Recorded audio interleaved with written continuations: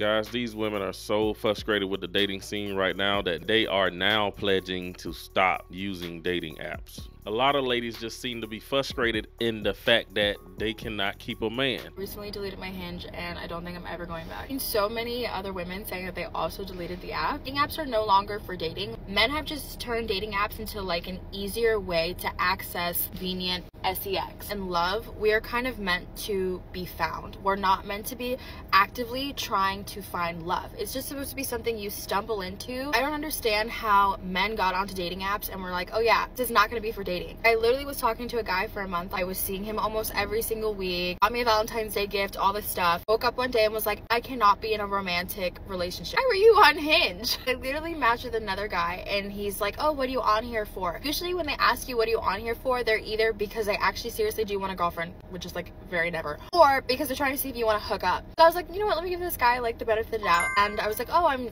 on here trying to find my husband that I could run around the playground with at 2 a.m. being kiki. This guy goes, something similar. I'm also trying to find people to hang out with late at night. I said, hang out with late at night? What do you mean? He goes, what's wrong with that? I said, what the fuck are you talking about? He's like, I'm trying to find people to hang out with late at night or early mornings. I said, baby, you're looking for a prostitute. That's what you're on this dating app for? A lot of the components of dating apps are just so superficial because I genuinely am such a surface level person on first match. You don't hit everything, all those points, I'm not gonna like you. Most of the men I've ever dated were from dating apps and they were the worst ones, but they were the most beautiful ones. But the guys that I met, like either through mutuals or in regular life, they weren't as attractive, but they were so much better. I feel like we get on dating apps because we feel this idea of like scarcity. So hard to find people. I was definitely like that too because I had this whole idea like, fuck, how am I ever gonna find someone? There was a time people dated before dating apps. I think if we all put our fucking foot down and we get off the dating apps, men are gonna go back to talking to women in public because they don't do it anymore because it's just so much easier to go on an app and swipe. I really feel like when you get out of the mindset of allowing men to like behave mediocrely with you, when you get out of that, you'll realize that it's almost impossible for someone to come with like the pressure right off with dating app because they've never had a conversation with you in person.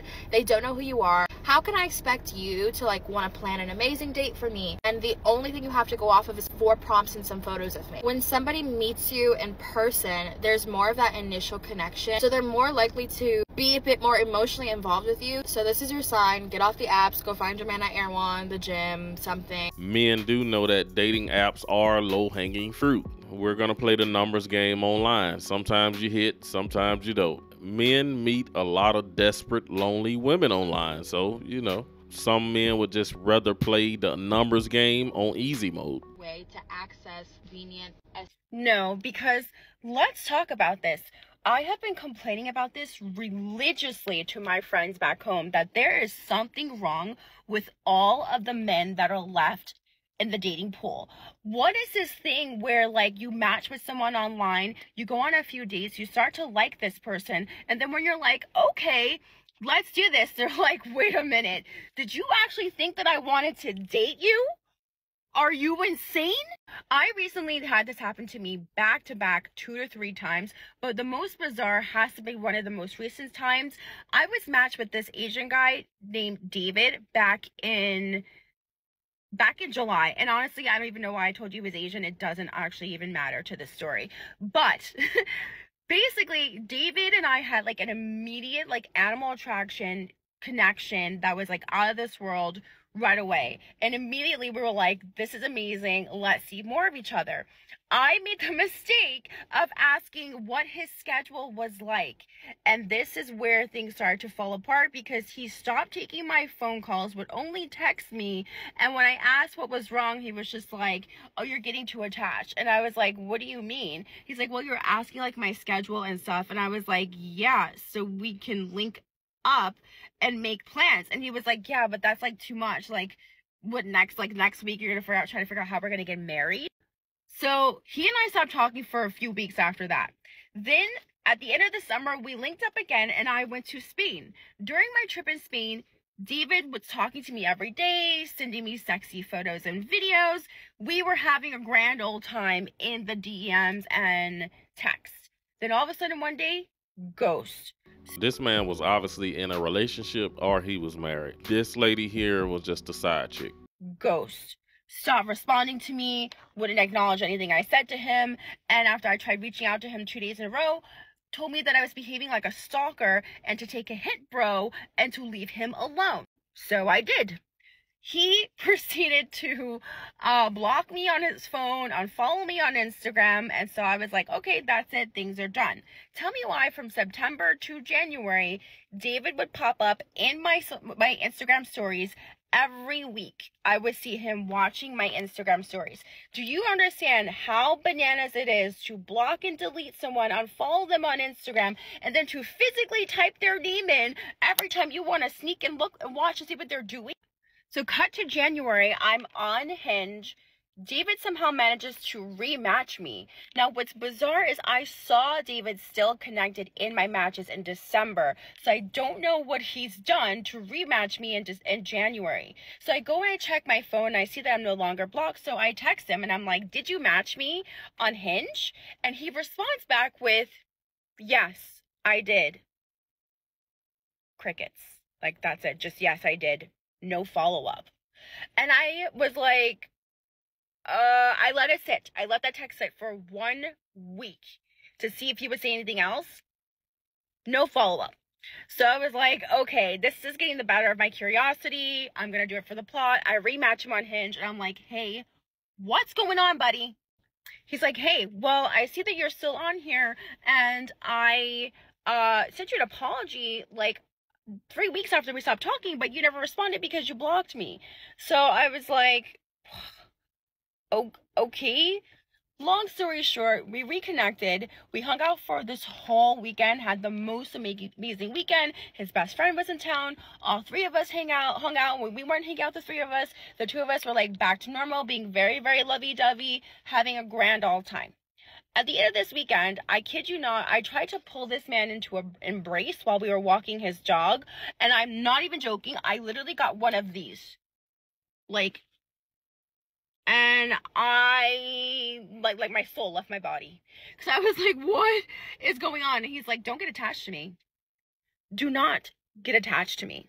I have never been in a situation where one person has tried so hard to get back a hold of me, to get back into my life, to rematch me on a dating website. And then when I forgive them and let them back in, then I'm told to not get I went home and I was just like, I need to think, you know.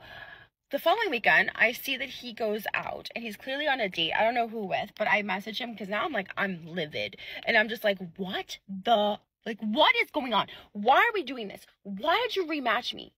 Why?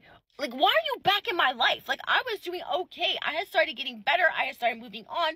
Why are you here? And he was like, what do you mean? I was like, why would you match me if you have no actual intention of dating me? And he's like, I told you, like, I thought we actually cleared this up because we did have a conversation about all the stuff that went wrong. And one of the things that he told me was that he is struggling with his emotions and he needs to, like, work on his self, and he has anger management problems because of what his ex did to him, and he's trying to get better. But yeah, he does hope that one day he's going to find someone who's going to give him butterflies and be able to fix him.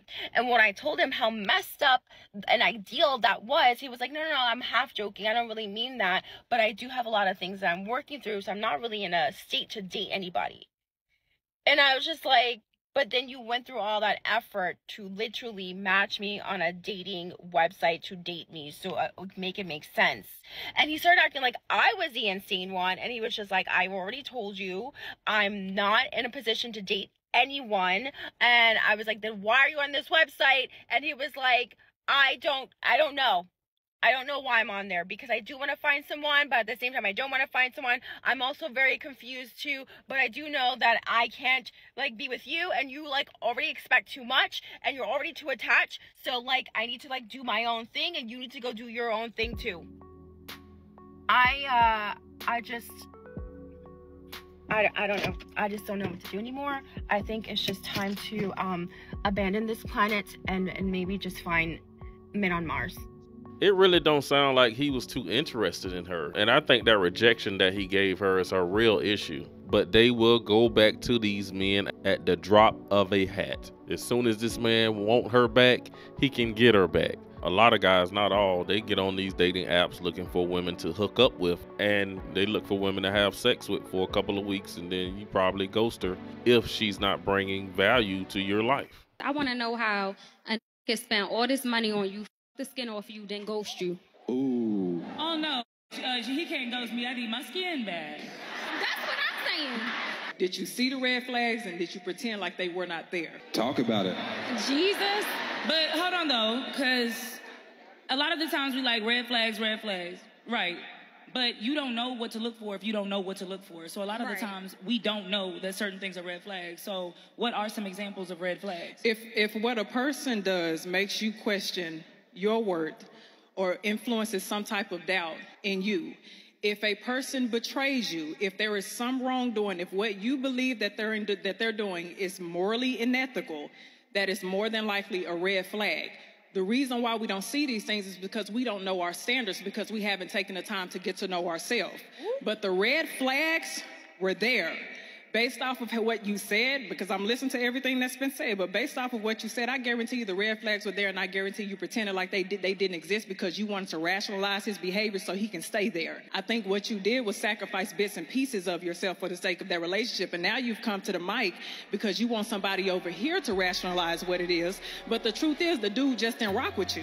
You need to accept that for what it is. But that's all I got in this video. You guys drop a comment down below. Let me know what you thought about what the lady had to say regarding the Hinge dating apps, and do you think these women will ever delete any of these dating apps? Because I don't think they will. They delete them, then they reinstall them anyway. Don't forget to hit that subscribe button, like the video. Thanks for watching. I will see you in the next one.